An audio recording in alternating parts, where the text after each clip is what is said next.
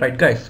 Today, Digital Nest comes up with a video wherein we are gonna teach you about how to generate an affiliate marketing, how to generate an affiliate tracking URL. It's a part of affiliate marketing.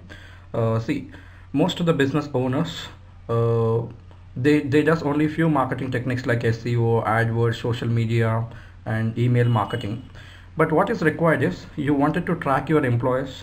Like for example, if you have given your website URL to the employee, you would not trace like what are his efforts by the end of the day.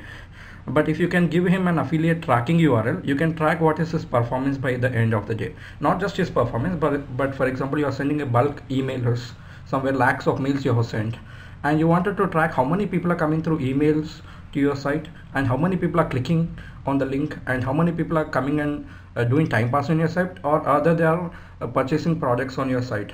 So if you wanted to track the performance of your campaigns, or you wanted to track the performance of your employers, or you wanted to track the performance of your company, so it's always a better practice to create an affiliate URL. Either it might be for a person, or it might be for a campaign, or it might be for tracking any campaign that you wanted to run. So this would be a best practice. So how to generate an affiliate URL is, just go to Google search and type URL builder. So type here you can see URL builder. So after typing this keyword URL builder, you will see the first, click on the first link.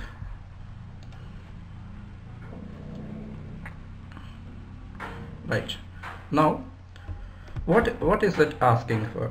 First, Google is asking you to enter the website URL. For example, if I want to track digitalnest.in, so first, see, for example, if I want to track my website visitors, just copy this,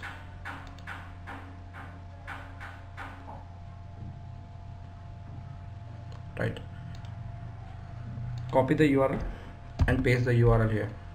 And then for example, there are somewhere around 10 employees in my company, and today to one employee I'm asking him to get conversions. So I don't know how he's gonna get. Maybe he may go to Facebook and he may post, or he may post on Twitter, or he may send a WhatsApp message to his friends, or he may send an emails to his friends.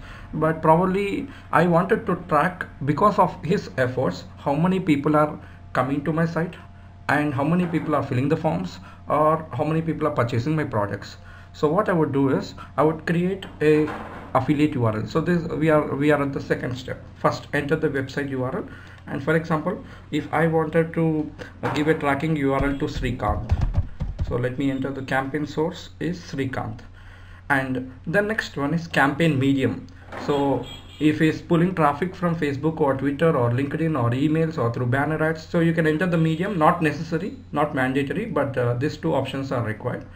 And then the campaign name. This campaign name is meant for tracking. You can track the campaigns even in Google Analytics also. So it's always better to enter the campaign name. So campaign name I'm entering as Srikanth. And campaign medium on the top that you see, how he is pulling the traffic, it's up to you. If you wanted to give the name, you wanted to track an individual parameter, then you can, or else you can ignore this. But campaign name, please enter Srikanth, so that you can go to Google Analytics and track your campaign performance through Srikanth campaign, how many people are coming, through which source they are coming, and how many people are clicking, and how many page views you are getting, how much time interval they are spending on your site, as well as how many people are getting converted. This all you can track using this campaign. Then next, campaign term. In case if he is using my affiliate link for any paid keywords, or he is giving, for example, he is writing an article, the best digital marketing course institute in Hyderabad, the best digital marketing course, if he had highlighted as an anchor text, and if he had given anchor link to the link, affiliate link, then we can use the campaign term else. And the next, campaign content. This is also not mandatory. If you wanted to track the keyword performance or the article performance from where you are getting link, then you can enter the campaign term. Then next is campaign content. For example, to the same Srikanth, if for example, he is coming with a blue color banner on his website to send traffic to my site, as well as he is also coming with a red color banner to send traffic to my site. So now I can enter campaign content red, and I can give one, I can generate one affiliate URL, and I can use the same campaign source, campaign name, and I can enter blue, and I can generate one more affiliate URL. So I'll give him two URLs so that I can track how many people are coming through the red color ad to my site and how many people are coming through blue color ad to my site. So this is also not mandatory, but according to me, if one you have to enter the website, this is mandatory. Campaign source is mandatory, and campaign name, if you enter, you can track the performance on Google Analytics. Right, these are the three parameters. Parameter 1, website URL. Parameter 2, campaign source, and parameter 3, campaign name. And if you wanted to track individual ad performance or keyword performance, or from where the customer is coming, and then you can go for campaign medium, term, or content. Now you can see straight away there's an affiliate URL that has been generated. You can see this is www.digitalnest.in, UTM source is equal to Srikanth, and UTM campaign is equal to Srikanth. This UTM source, UTM campaign are nothing but they are your tracking parameters. So now what I will do is, you can copy this, or you can convert this into a short URL. You can convert into a short URL and you can give it to Srikanth. So now Srikanth, he may go to n number of sites, he may post the link, or he may write articles, or he may post it on Facebook, or he may run a campaign on Facebook, or he may run an email campaign. But in the email campaign, instead of book now, if a person clicks on the book now, instead of routing it to directly entering www.digitalnest.in, he would give this as an anchor link. So we don't know from where he's gonna get the traffic. So maybe I told him that if someone gets converted on my site through your efforts, I would be paying you 10% of the commission or 20% of the commission. So now this is the URL that I have generated for my publisher. So I can copy this URL. You can copy the URL here. See, let's check whether this URL is working or not. Just Control V. You can see, paste the URL and see. Yes.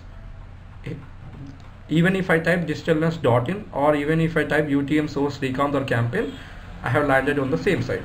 Now let us go to Google Analytics. So in Google Analytics, of course, straight away it will not show you the data, but the time gap might be somewhere around 4 to 6 hours. But by tomorrow, whenever I open, I can go to Google Analytics. Yeah, I'm logging into my Google Analytics.